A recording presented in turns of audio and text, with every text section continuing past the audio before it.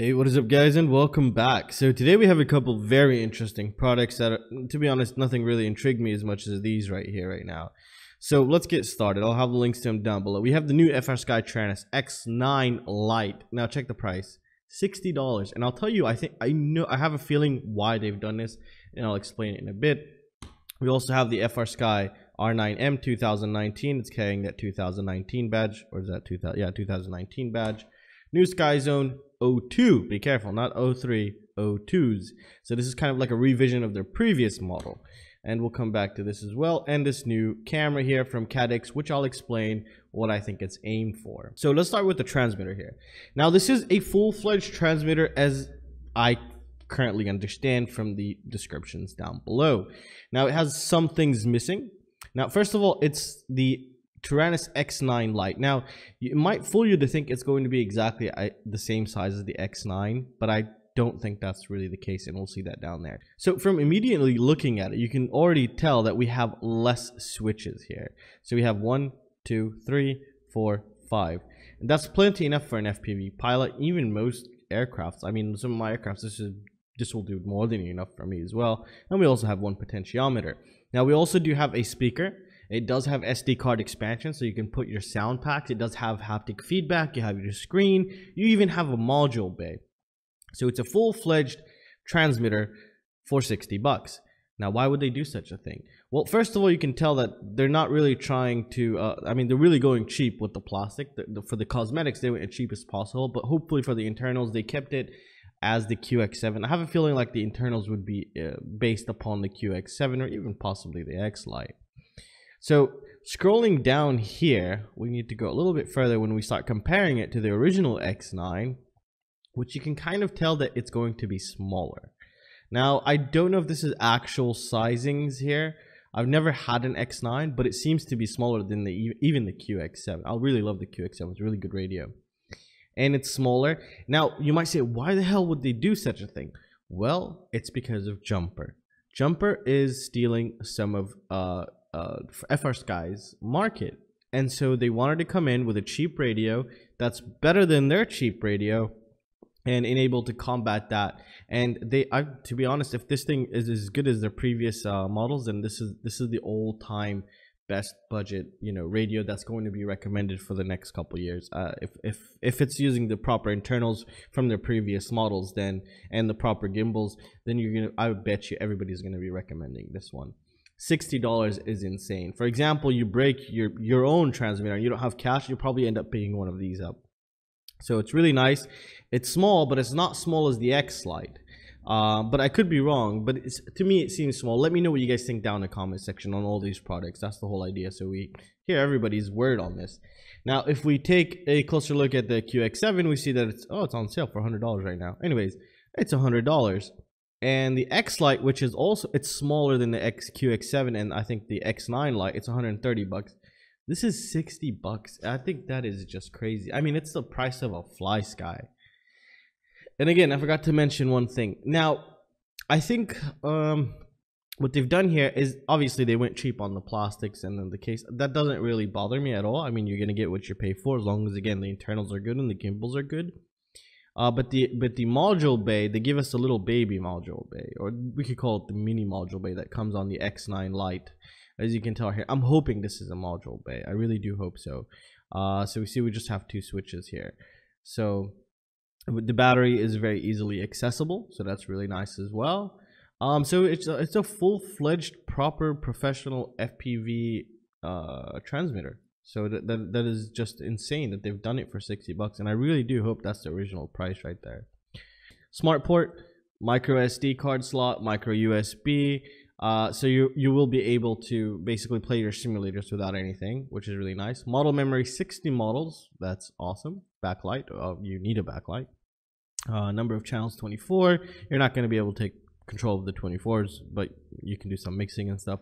But it has enough channels for everything. And okay, recommended receivers are the XSR, X6R, X4R. Okay, so this might not work on the well, it doesn't say anything. Can it work on the XM pluses and those as well? Okay, so here we see the protocols. Now, I don't know which protocol is for what receiver. So we see this is one just has the access protocol, and the other ones have the ACCST.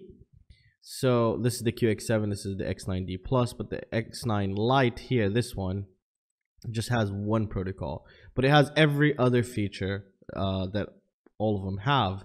So I'll try to make more sense of this. Probably go to the Frsky website, but I'll have this one linked down below. It's an interesting product in my opinion.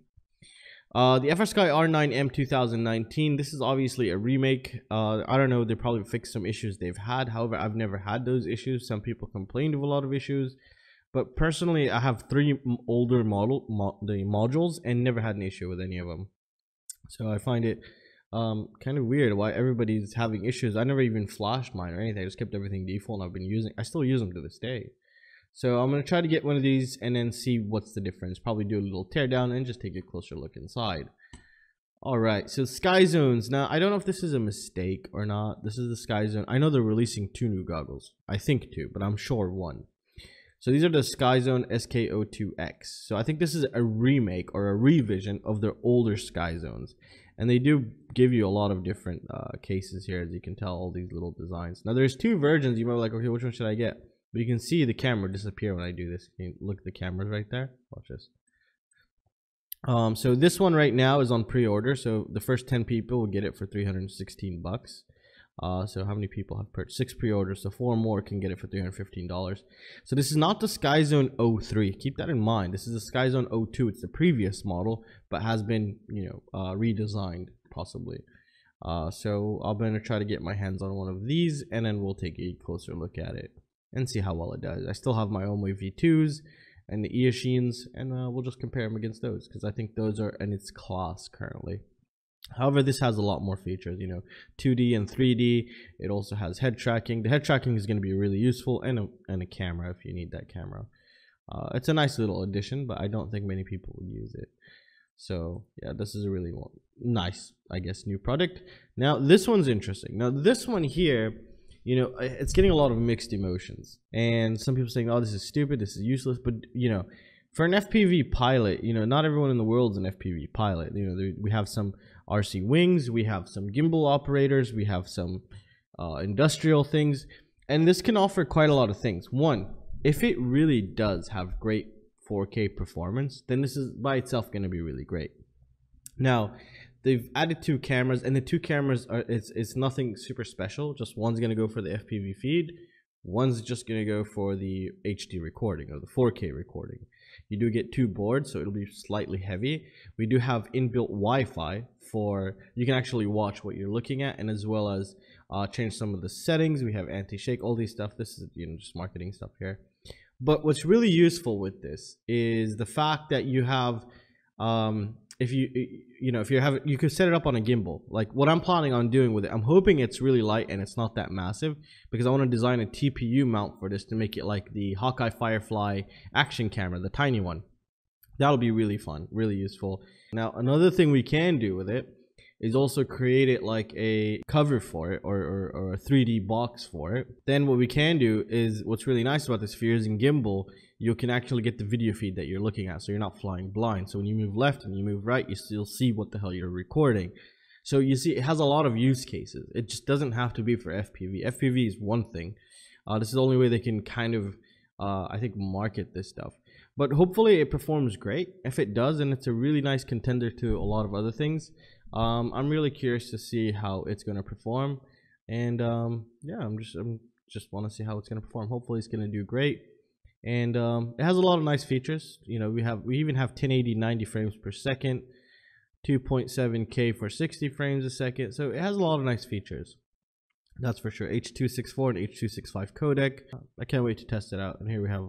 See, people already started thinking, is it for 3D? No, it's not for 3D. One camera is for the FPV feed. The other one's going to be for the recording. And well, I'll have everything linked down below, guys. If you can check those out, those great sports channel. And let me know what you guys think, and I'll see you in the next one. Peace out.